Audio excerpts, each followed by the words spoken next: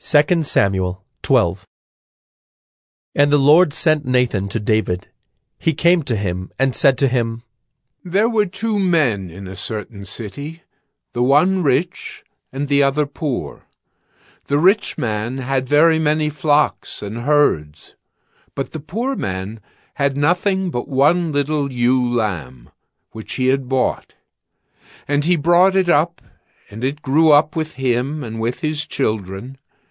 It used to eat of his morsel and drink from his cup and lie in his arms, and it was like a daughter to him.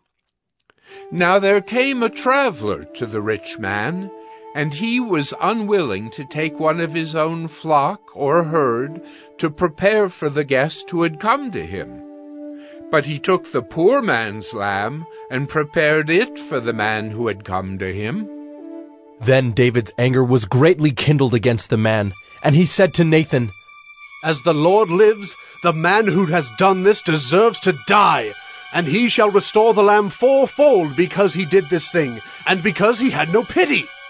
Nathan said to David, You are the man.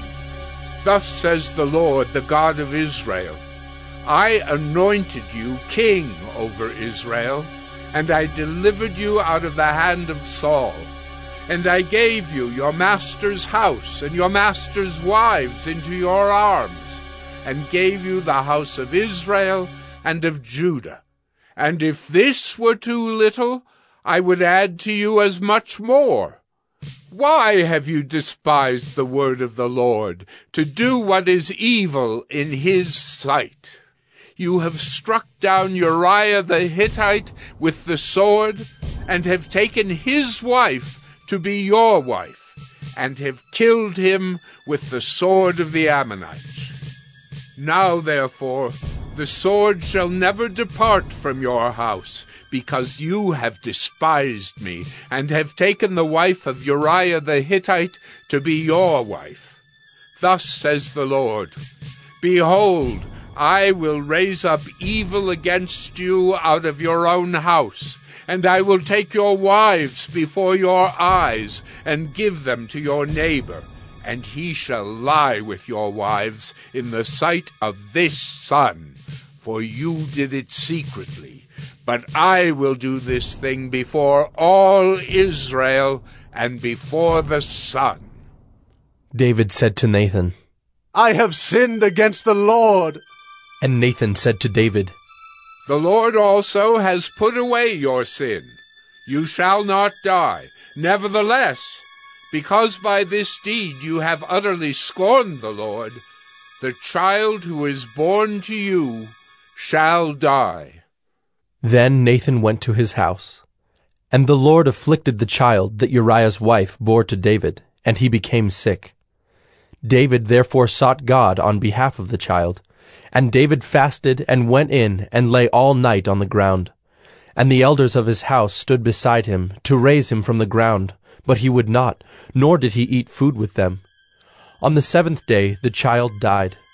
And the servants of David were afraid to tell him that the child was dead, for they said, Behold, while the child was yet alive, we spoke to him, and he did not listen to us. How then can we say to him, The child is dead? He may do himself some harm. But when David saw that his servants were whispering together, David understood that the child was dead. And David said to his servants, Is the child dead? They said, He is dead. Then David arose from the earth, and washed and anointed himself, and changed his clothes. And he went into the house of the Lord, and worshipped. He then went to his own house, and when he asked, they set food before him, and he ate.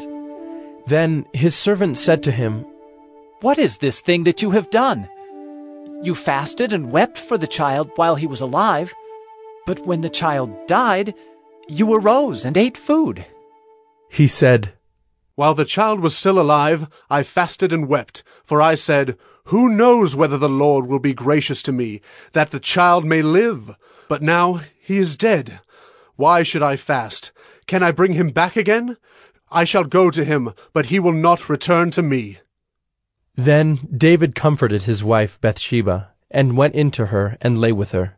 and she bore a son, and he called his name Solomon. And the Lord loved him, and sent a message by Nathan the prophet. So he called his name Jedidiah, because of the Lord. Now Joab fought against Rabbah of the Ammonites, and took the royal city. And Joab sent messengers to David, and said, I have fought against Rabbah. Moreover, I have taken the city of waters. Now then, gather the rest of the people together, and encamp against the city, and take it, lest I take the city, and it be called by my name. So David gathered all the people together, and went to Rabbah, and fought against it, and took it. And he took the crown of their king from his head. The weight of it was a talent of gold, and in it was a precious stone, and it was placed on David's head. And he brought out the spoil of the city, a very great amount. And he brought out the people who were in it, and set them to labor with saws and iron picks and iron axes, and made them toil at the brick kilns. And thus he did to all the cities of the Ammonites. Then David and all the people returned to Jerusalem.